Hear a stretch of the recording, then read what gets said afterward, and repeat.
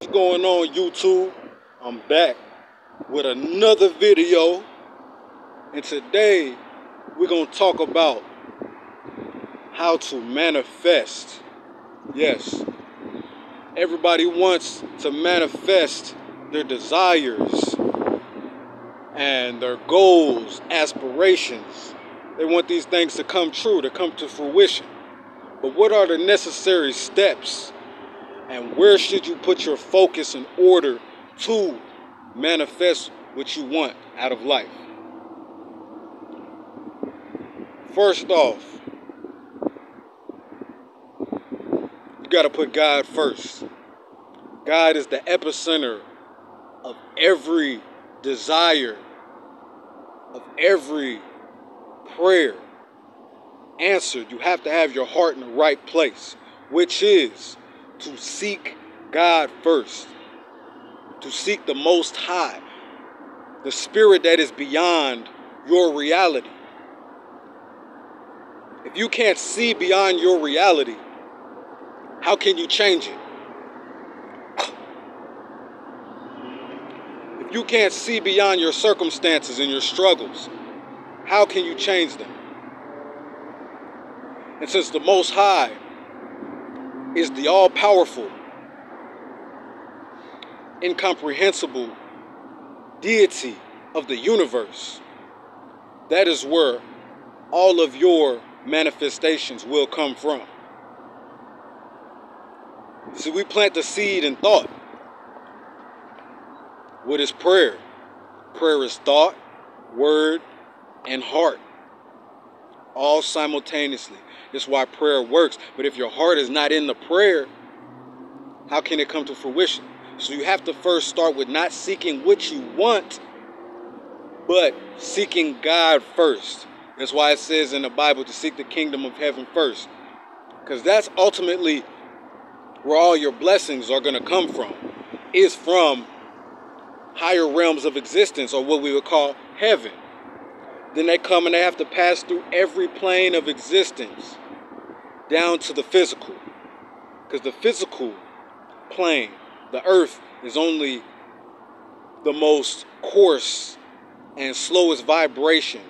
That's why we can see it, because it's almost standing still. We can't see the spirit with fleshly eyes. So the things that we want, we can't, if we can't, or if we have not took a vision or had a vision of it in our minds first, how are we going to see it right here inside of our hands? So you send that prayer up, and you keep sending that prayer, and you keep sending that prayer, and what that's going to do is develop faith. And you put that action behind the faith. You're like, I know this is going to happen. I'm going to step out every day and give out positive energy. Everything is connected. So I'm going to go out every day. I'm going to have faith. I'm going to have confidence in this God that's going to send me my blessing, my manifestation. I'm going to keep praying. I'm going to keep reading the word, trying to find wisdom. I'm reading up on the kings who were given, like King Solomon. King Solomon, he could have inherited riches, wealth, fame, glory. But instead, he chose to inherit wisdom from God. And God said to him, paraphrasing, since you asked for wisdom, I'm going to give you wisdom and all of these things added to you. So, that is the humility of a person who seeks wisdom. If you want to really be rich, if you want to be wealthy, if you want to manifest, you need the wisdom behind it. The wisdom is what grants the riches. You got to know first, just like you know that it's going to come to you, because you know how good God is. If you're here, you know that there's been something in your life you had no explanation for that was given to you. You have faith. There was something that happened in your life, and you were like, nah, there's no way that this could have happened. And you don't know the type of seeds that you may have planted with your faith. They said it only takes a mustard seed of faith to move a mountain. So, if people out here, they ain't got no faith, they just, I'm getting up every day, I go to my 9 to 5, I come back home, smoke, drink, play video games, go to sleep, wake back up, do it again. Where's their heart and where's their faith developing from? They haven't even developed a mustard seed yet. But if you see the people who are rich, who are wealthy, who have relationships with God, who have charisma, who have tenacious spirits, they're always going to relay it back to God. I don't see too many people that haven't relayed it back to God unless they were strictly disciplined, which discipline comes from God too. Because if you're going to discipline yourself, you're going to discipline your physical vessel, which means you're going to be acting in the spirit once again. So God is the grantor of all manifestation, of all desires. If people would just have their faith in Him or in the Most High and not in these physical things of the world, they would get anything they desire. But instead, people choose not to.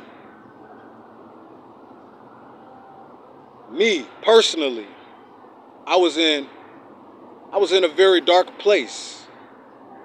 I was battling for like 2 years, battling with myself internally. And when I turned to God, the most I ever have in my whole life, I saw everything take a turn. Everything started to improve in my life. My mindset, my discipline, my health, my confidence. I done battled with everything. But what God does is when you develop that discipline, and every day you're making it a habit, a routine to get close to God, that is the habit that you can no longer break.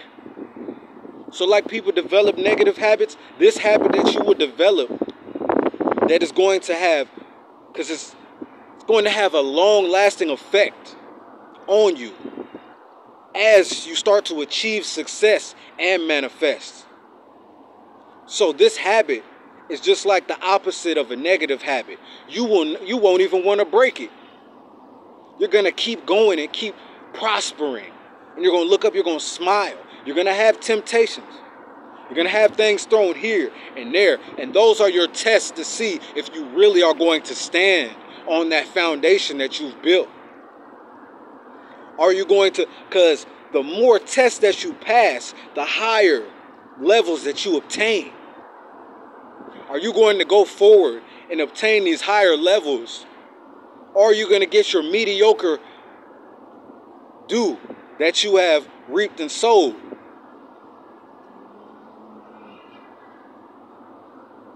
You might have done positive things, giving to the homeless, out of the goodness and the kindness of your heart. First, it starts off as sacrifice. You sacrificing something, you give it away. That's going to return to you. We're all one. We're all one collective consciousness. So everything good that you do to the universe comes back to you. So you have to make sacrifices. When you start to make sacrifices, things come back to you. So, you'll get tested. And after you pass those tests, you will achieve higher levels. God is good, man. Hey, I'm going to wrap this message up to y'all. I thank y'all for listening. And I hope this video helped you. Stay blessed, man. King Tariq Bey.